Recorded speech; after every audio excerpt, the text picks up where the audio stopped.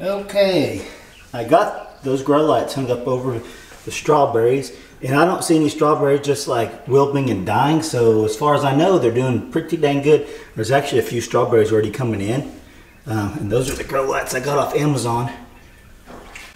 And for right now, I just set this one up. This isn't hot at all. Look, that's not hot at all. So I just have it set up like this because I tried to find some PVC that would fit this, but this stuff's so thin. It doesn't match up with any of the Schedule 40 or any other thing that Lowe's or Lock Supply or anyone has. So I was gonna add a stand to it to hang this light over because I really didn't want to screw into the wall or nothing. So right this minute, I'm gonna leave it like that. Like I said, it's not hot at all. It doesn't put any heat off. It's crazy. Let's see. These aren't hot either. But those lights are good. I've been using those for 2 years. I actually have some more right here, and we got some cucumbers sprouting up. You can't see them. I watered them a little bit ago. And I have a bunch more seeds that we're gonna plant.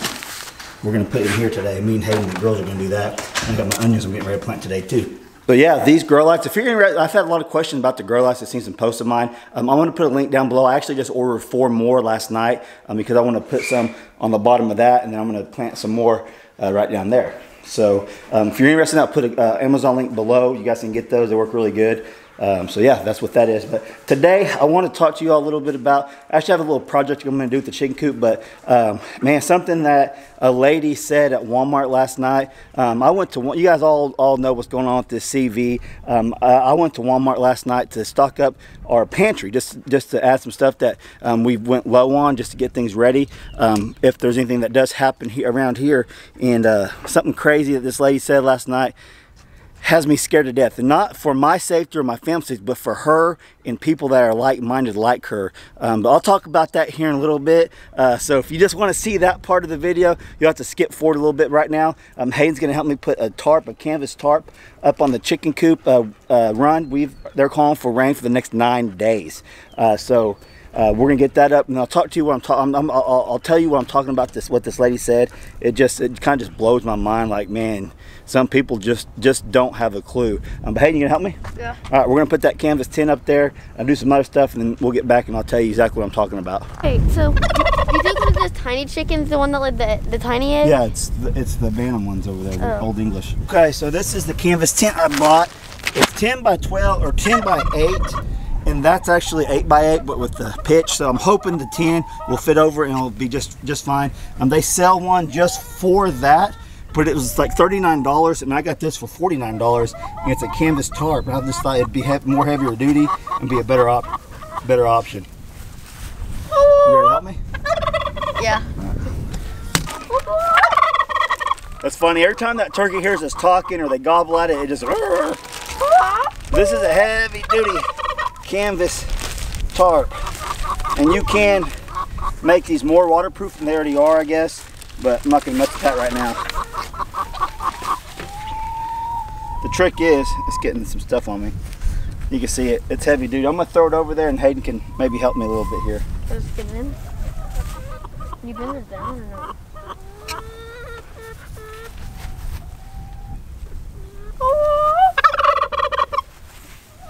Is that easy? Hi, chicken. Hi.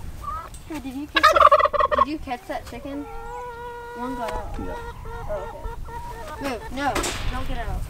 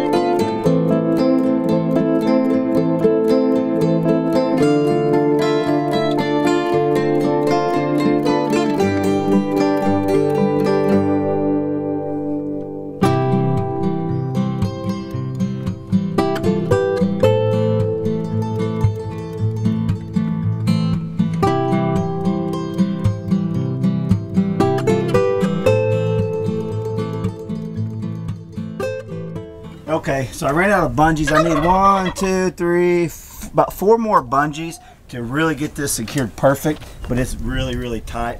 I've been leaving this door open so they can just kind of come out here during the day in free range. But this is the automatic door from Chicken Guard. It works awesome. Hayden was just talking to me about it. She's like, how does that go down? You just push it down. You can manually do it, but it's set up on a light sensor right there too. And that should work right. This should work really good. It's a canvas cover. Like I said, I need to bungee it down right here, and then one right there, one over there, and one right there. So I'll have to go in town and get some more of these black bungees. They work really good. Get it nice. Gotta get that tight, a little bit tighter. Like I said, we got a lot of rain coming, and this should help quite a bit in here. What's that sound he's making? He's like, he's just strutting.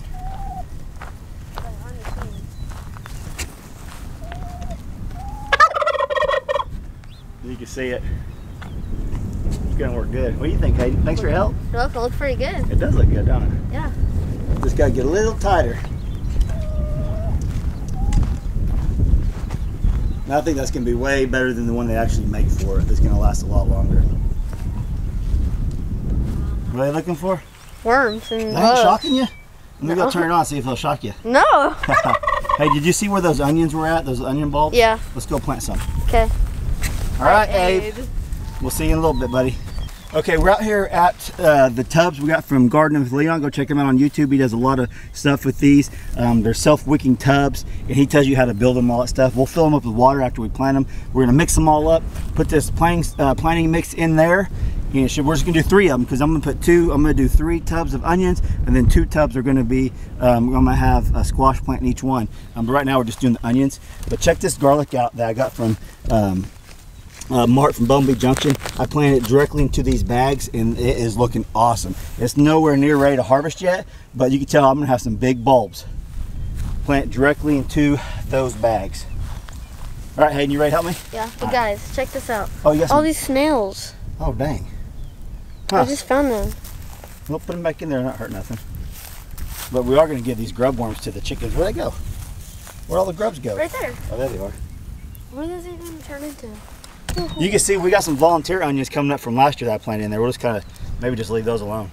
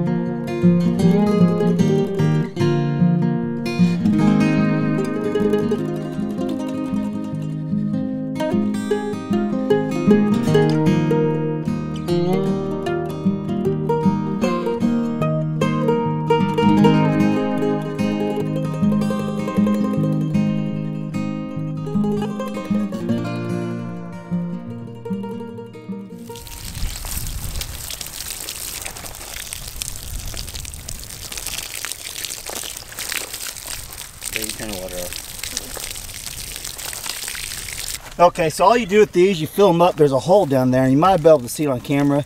Once you fill it up, they'll start coming out of there. I think it's like 5 inches up. The water start coming out, and you put your fertilizer through here. So I gotta go find my fertilizer and put it in here, and that should last like several weeks. I think maybe like 2 or 3 weeks. But we're getting ready to get a lot of rain. What you got? You getting those worms? Yeah, they keep like digging in there. We're getting ready to get a lot of rain, so I was going to go ahead and just plant these, get them in the ground. I don't think it's going to hurt anything at all, but we'll go from there. Those are, like I said, those are volunteer onions from last year. Left them in there, and we just planted these 3. And then later, once our squash plants come up, we'll bring it here and put a squash plant in each one of these and see how it does this year. Okay, so Hayden's going to grab, Hallie grab those grub worms and give them to the chickens. I'll meet you guys over the chickens. They don't bite.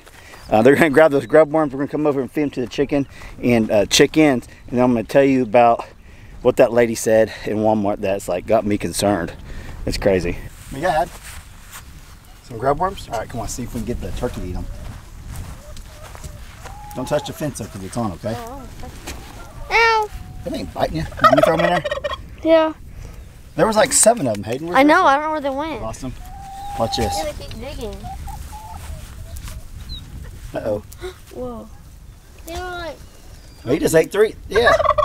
You all ain't sharing, are you? They were poking me. They were what? Poking They was poking you? Yeah. Hayden, Hallie, what do you think about what me and Hayden put the new canvas top up for the chickens? Good. Looks good, don't it? Let me help you. Oh, yeah.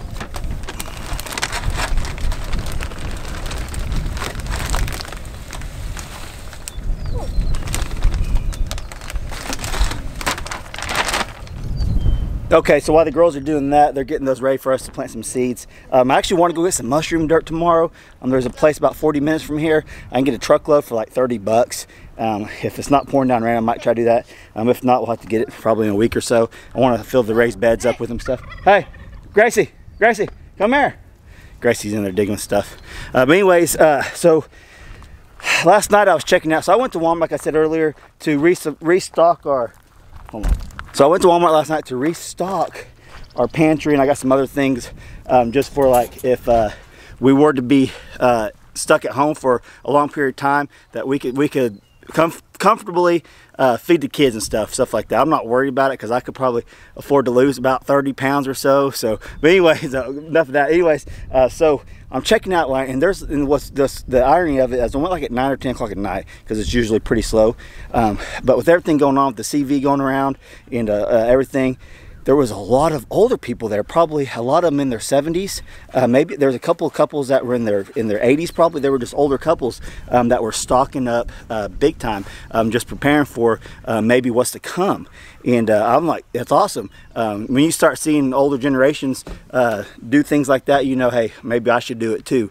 So that's what I did. I had a cart full of stuff, and hey, Helby, I had a cart full of stuff.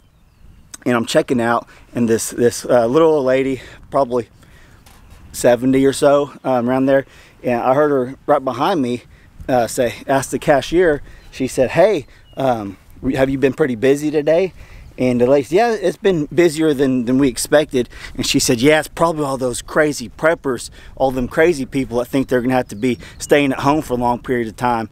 And she looked back at her, and she just looks at me and kind of like looked at my cart and looked back at me like kind of judging me. I'm like, hey, I got 3 kids to feed. I don't care what you say or what you do. But that's what scared me about it, because people are so naive to think nothing in the United States can happen like it is overseas, and it's already here. The CV's already here. It's spreading, so it can most definitely happen. And I want to be prepared for those little girls right there to the best of my ability. So when people say stuff, they laugh at us. You guys store food, you do this, do that, you're preppers, you're homesteaders. I don't care one bit. As long as I can take care of my family, my little girls and my wife, they can say whatever they want, because they're the ones that won't be laughing when they have nothing. And I didn't go to the store and just buy, like people buying all this toilet paper and stuff. That wasn't what I was doing. I was getting canned food, a few canned foods, and some just other things, just essential things. And I mean, it was no big deal to me. But to hear that generation of person say what she said, that we're crazy for preparing. Would you not rather be prepared for something than unprepared? I most definitely would. There's no doubt about it in my life, because when you're not prepared, by then it's too late. So if you're out there and you're watching this video and you're like, oh, I don't need anything, I'm telling you, prepare yourself. I'm not saying go out and buy $1,000 worth of food and all that stuff, but you need to have a good stockpile, maybe 2 weeks, 3 weeks, 4 weeks supply that if you did have to shelter up in your house for a month, you could comfortably, no worries at all. And that's what you need to do. And that's why I hope this open dries a little bit, that maybe if you haven't done it yet, get out there and do it. Don't rush and go buy everything at the store. Like it can get pretty crazy. I know in some of the bigger cities, we live in a rural area, city's about 9 or 10 miles from here, but it's not necessarily our city, but like Tulsa, Oklahoma City, New York, LA, places like that. They're sending pictures of everything off the shelves. People are just freaking out, and by then it's almost too late. You should be preparing this stuff already. So if you haven't prepared yourself for what is probably coming, it's kind of so weird. I think the media's blown it out of proportion, honestly. Like, I'm not like scared or anything, but I want to be prepared just in case something does happen. But I definitely think the media's just blown this out of proportion, no doubt about it. And it's one of them dominoes effects. Once they start canceling things, we're having the meetup in 2 weeks, and we've talked a group message about we still want to have it. We just don't know if anyone's going to show up, because we're personally not worried about it. We're not so naive to think that it can't happen, but we don't want to cancel it right now. We want to see what happens over the next week or so. And I know people have already bought plane tickets and hotel rooms and all that stuff. And I know several other meetups that are happening 2 or 3 weeks past us. They've already canceled all their meetups for this. I'm like, man, it's just kind of like fear-mongering. People are just like scared, and like, I don't think we should be to that point where we're just scared, but we definitely need to have our eyes open and be prepared. But so yeah, as far as the meetup goes, it's still on. As of right now, it's still on. It's in 2 weeks, so we'll see what happens over the next week. And it's one of them things, if we feel like, yeah, we got to cancel it, then that's what we'll do as a group. We'll talk about it and say this is the best for everyone. But as of right now, none of us are really too concerned here in Oklahoma that it's just gonna, the CV just gonna spread like, I don't know. We don't know. We're it's kind of up in the air. So yeah, if you still plan on coming, leave me comments down below, because we just don't really know if anyone's gonna show up really, because everyone's so scared to death of this going around. So. But hope you guys liked today's video. Just a quick vlog I want to throw it for you guys. Probably a late vlog on Thursday. I just got off work a little bit ago. What? What, babe? Hey, let the dogs get it. Gabby's a mouse catching fool. Right there, Gabby, get it. Get it, Gabby, right there. Good job, Gabby. We'll spit it out. It ain't got no diseases. Everyone's gonna be, it's got diseases. No, she's been a mouse catching machine since the time she can run around. She loves it. She just goes after them. She's better than any cat I've ever had. Actually, never had any cats, but she's better than cats. I promise you that. But all right, I'm gonna get off here today. If you got any questions about anything or any comments of things I've said today, leave me comments down below and tell me what you all think. And that's all I got. Hope you guys enjoyed today's video. If you did, smash that like button for me. If you're not subscribed, please subscribe to the channel. We greatly appreciate you guys. Catch you on the next video. Thanks for watching. Oh, I want to make a crazy thumbnail for this video just because. Some people are just scared of these things. I don't know why. But yeah, I'm going to get off here now. Thanks for watching.